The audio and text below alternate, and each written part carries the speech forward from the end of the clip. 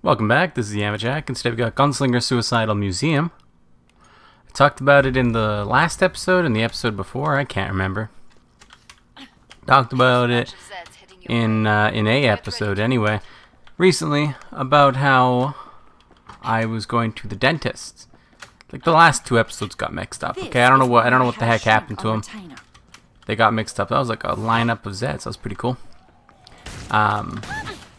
But anyway, in one of the last two episodes, I discussed going to the dentist today, and how excited I was for being able to go and get myself a nice checkup and stuff, and you know, see how everything's going on up in the mouth area. And yeah, I got to go. I didn't really want to. I woke up at 9 a.m. for this. It was at 11 a.m. I had to go and, well, you gotta get up. You gotta motivate yourself to get out of bed, so you have to allocate time for that. I mean, I do anyway. I'm gonna move this down a little bit. Hold up.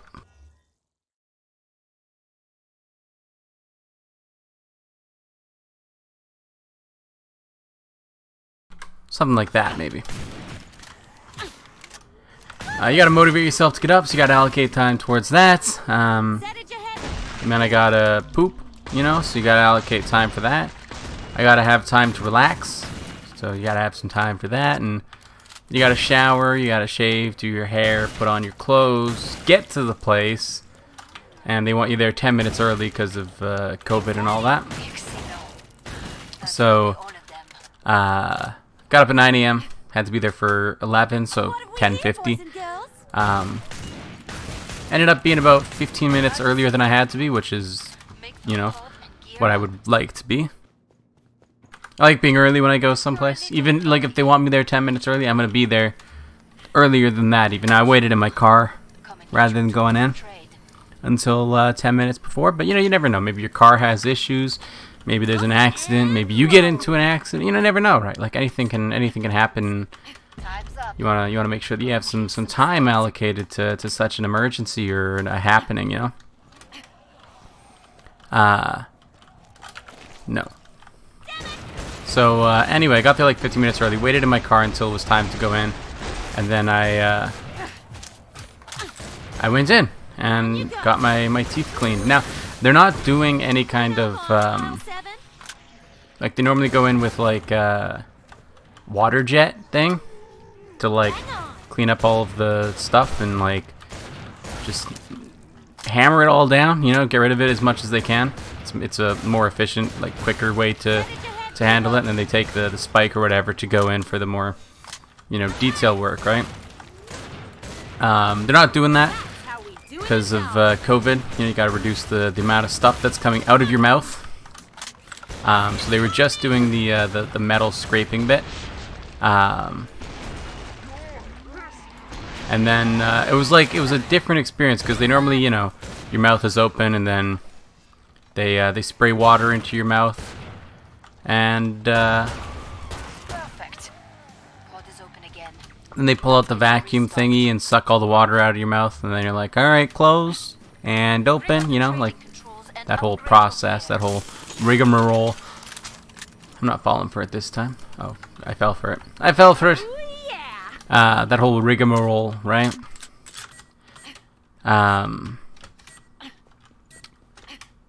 But this time they like point the water gun thing at where they want the water to go, and then you have to close your mouth. Then they spray it, and you're holding the vacuum, so then you suck the water out of your mouth yourself. Also, that, you know, to keep the hygienists and the dentists and all them as safe as they can be, because, you know, particularly right now in this current climate, you know, even normally it's a fairly high-risk job, honestly. But, you know, especially right now during a pandemic, it's like, you know, probably one of the more dangerous jobs you can get, really. So I got to the store. Actually, we'll start there, yeah. I got to the store, or not the store, the dentist. The store. I got to the dentist, and you're gonna get stuck there, huh? No, you're not. Got to the dentist, and they had a sign outside telling me to wait for somebody to come get me. And somebody came out like immediately as I got there, so I'm like, okay. I didn't think that they were like staff. Not because they looked, you know, unprofessional or whatever. I just wasn't expecting them to not say anything. They just like approached me and then they were like standing there, so I like moved out of the way and then they started talking to me. I'm like, I don't know, you could have said something as you approached. Yeah, and just make some of that anxiety go away, you know. But yeah, they ended up taking my temperature with the little temperature gun, so it doesn't actually have to touch me. And then the first temperature gun that the poor girl brought out wasn't working. It was faulty. It seems the battery's probably dead or something, right? Either the battery was dead or maybe it was faulty. It was saying that I had like a deathly fever, and she's like, I'm just gonna double check that, but I didn't. She wasn't a very communicative individual, we'll say. I don't know if that's a real word, but it is now. I just made it. That's how language works. I'm allowed to do that. I'm allowed to just make a word and say that this is what it means. I'm allowed to do that. So anyway, she wasn't the best at communicating the happenings, right? So I don't know what was happening with it, but she went and grabbed a new one and then took my temperature again. I assume you don't always have to take both temperatures, because otherwise you would have just brought out both of the guns at the same time, right? That would have made the most sense if that was the case. So I'm assuming something was wrong with it and she had to get a new one, is my assumption. Anyway, so she had to go and grab the next gun, and then take my temperature with that. And I guess I passed the temperature test, so I was allowed in. We had this like clipboard thing that I had to fill out, this like thing signing all the stuff on it, saying, you know, hey, I'm okay with coming to the dentist. I recognize that it's like putting me at high risk of catching something as a result of going to the dentist, because it's like a very, you know, try as you might, it's a place where COVID gets transmitted, you know. So you know, I had to sign all that and had to sign saying that I don't have any symptoms or anything like that. I'm not, you know, at high risk or whatever, blah blah blah blah, right? So I signed that and they took it, and then the hygienist came out, same one I always get. I like her, she's nice. But she was in like full scrubs, you know, with the masks on, and then, you know, hair tied up and the gloves, like she was in, you know, hazmat suit basically, right? Which is what needs to happen to keep them safe, of course. But yeah, it was interesting to see. And then they brought me into the room. I sat on the chair, you know, as you do. In the dentist office, I sat down on the little chair thingy. She instructed me to take my mask off, and then we got sanitizer to sanitize the hands after I took my mask off. I want to be up here. I wish to be down here. I want to be right here. This is where we're gonna make our stand, okay? This will work. This will work. Yeah, I knew it would work. I was confident. Were you confident? Come on. Oh, we were like so close. Down you go. I don't know, just spray. We were so close. Oh, that one sucked. We're not gonna be able to make another commitment to tanking unless we get another armor. Unless we get an armor somewhere. We'll have to dodge the bullets.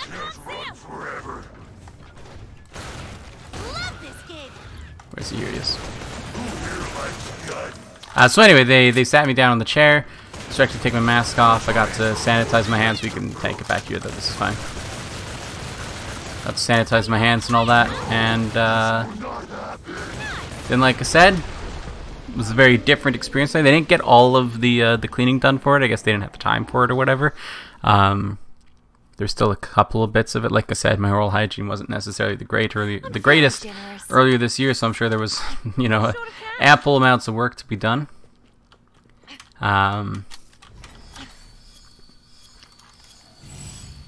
but they weren't able to get all of it off. My teeth feel, at this point, 2 front teeth feel kind of weird. There's like this sharp, pointy bit on them right now, which is super, super unpleasant. It'll go away in a couple of days, so I'll get used to it or whatever. But there's like, I don't know, some kind of something or other that's kind of like poking at my tongue, and I keep like fiddling with it. It's real bad. I'll get used to it soon, but it's annoying for right now. The whole thing went over. My dentist wasn't there, so we had a replacement dentist come up for the like checkup thing. So he comes in, he introduces himself. Never seen him before. He's never seen me before. So we got to, you know, chat a little bit about each other and kind of, you know, brief moment. I don't really care for the small talk, but it's you know, you got to be friendly and stuff if you want them to come back, right? So, you know, he had to be friendly to me, and I don't want to, you know, be rude to them, so I'm not going to be just like, hey, small talk doesn't really matter, just like get the stuff over with. I had a couple of questions. I always love talking to dentists, or met like an eye doctor or something like that. I love talking to them because it's fascinating. And I don't ask every, like I have a million questions that I could ask, you know, dentists and doctors and eye doctors and all of the people I go to for anything. I have a, you know, million questions that I could ask them, you know. But I limited it to maybe 1 or 2 questions, 1 or 2 topics to kind of briefly, you know, kind of touch on, because a doctor's time is valuable, right? A doctor's time is very, very valuable. Them losing like a couple of minutes here or there is a bigger deal than it might seem. Where are you? Just because, you know, you got, you know, I end up taking up their time for 5 minutes. You know, I'm late. If I'm 5 minutes late, right? So now they're 5 minutes late, and then they can't get started for 5 minutes, and it throws off like a room schedule, and so somebody's not able to, you know, get a cleaning done that they have to get that done day or something like that, or they have to rush through it, or like cancel something a little bit early. Like I had to be canceled a little bit before everything was completely finished up, kind of thing, you know. And like it kind of like spirals out of control, and it's this whole thing just because like 5 minutes was wasted earlier on, right? So you don't want to sit there and be like, all right, Mr. What was your name again? Yes, we have this huge list of you flipping through all your papers. No. you gotta respect their time a little bit, right? But at the same time, it is very fascinating stuff. So I always take a couple of questions in when I go in. Today though, nothing, no questions today. It was a dentist that I didn't know, and yeah, I talked to the hygienist instead, who also has plenty of knowledge that I can learn from. I love learning things, for anything, you know, just knowing bits and pieces about how stuff works, you know. I got some, you know, a little bit of insider info, you know, on what it's like to be a dental hygienist in that office anyway, which I think is valuable.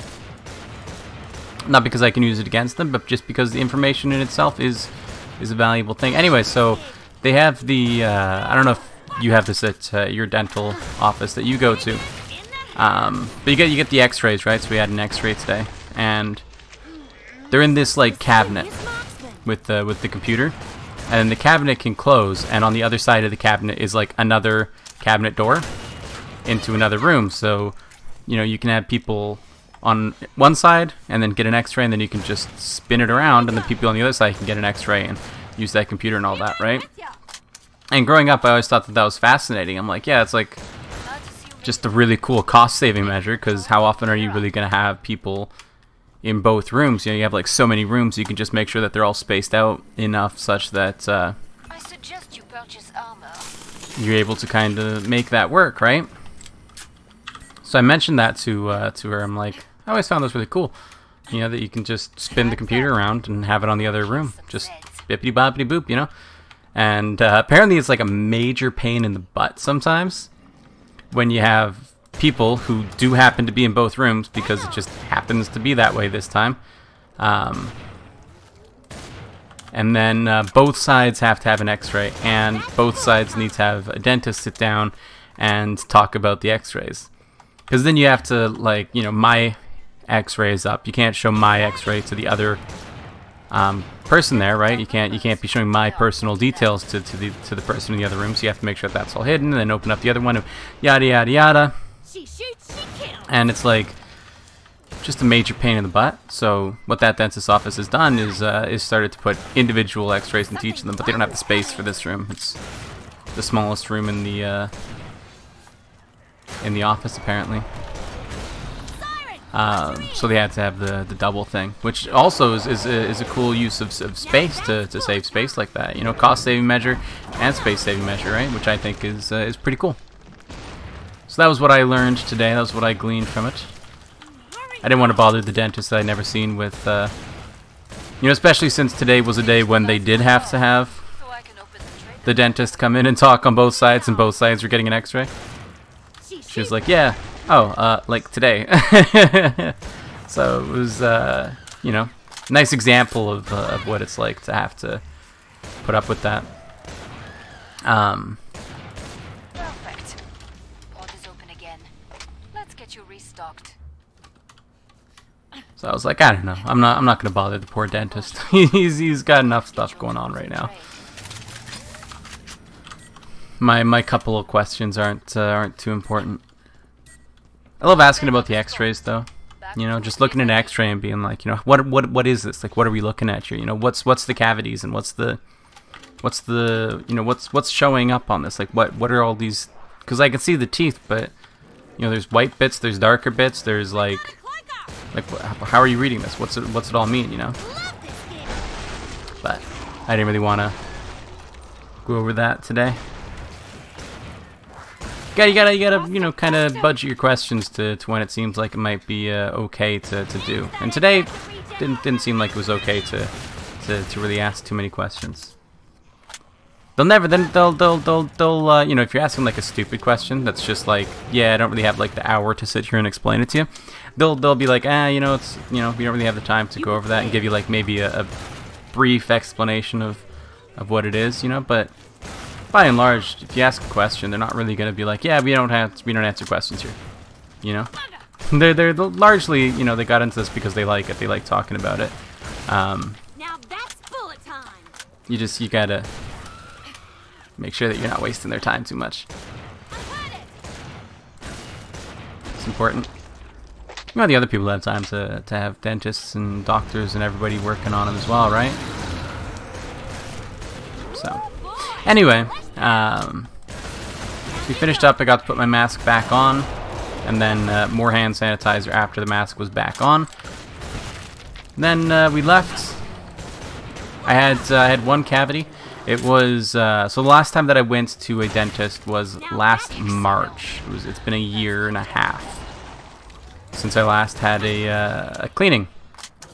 And last March, they said that there was not a cavity, but like two teeth that were like really close to each other that were likely to develop into a cavity that they wanted to keep their eyes on.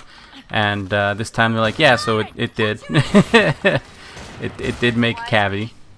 Apparently it's nothing major right now. It's like a pretty, you know, small thing, but a cavity's a cavity. You can't just leave a cavity because it'll become a bigger cavity. You know, it's how they work. So I'll have to get that filled in February. Is when we set up the appointment. And I got my my other cleaning to finish up the work then. And then it's you know, every 6 months. The cleaning is what I like to do generally, twice a year.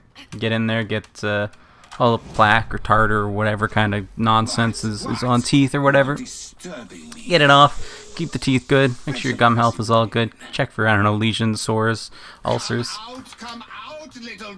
All of that. I got one cavity. I got one cavity to go and fix up. I've had cavity fillings before. It's not a pleasurable experience by any means, but it's not that bad. Yeah, let me. Oh no! I wanted to do the thing. I wanted to Goomba stomp him. It's not that bad to get a cavity filling, in my opinion. It's bad if you don't have anesthesia, like local anesthesia. But as long as you do, it's really just not that big a deal. And I have had, I've had a filling done, not with no local anesthesia, but with not enough. Had to pull them off and be like, yo, that anesthesia, oh, we're just backed into just a straight up corner here, hey? That's cool. Doesn't matter, because it's Hans, so, like, what you gonna do about it? Yeah, not with no local anesthesia, but it was a very painful, very painful experience. But it's mostly just, like, boring. Because what ends up happening is you get your doctor, and you get your nurse, and you're lying down, or not your nurse, your hygienist, and you're lying down. I was thinking of like a surgery. You get you're lying down in the bed, in the chair thingy, and then they're like, you know, sitting over you, looking in your mouth and stuff, and then they're talking about, you know, the last TV show that they've been watching or whatever. Because you can't talk, you can't be a part of the conversation, so they're going to talk about whatever they want. You know? And I'm just like, yeah, I'm just bored. I'm just bored. But what can you do? You gotta get your cavity filled, right? You can't not get it filled. If you want to have teeth, you gotta get it filled, right? Anyway, that's gonna do it for today, so thank you for watching. Remember to like the video if you like it, subscribe to see more in the future, comment if you have anything to say, and I'll see you next time. Bye-bye.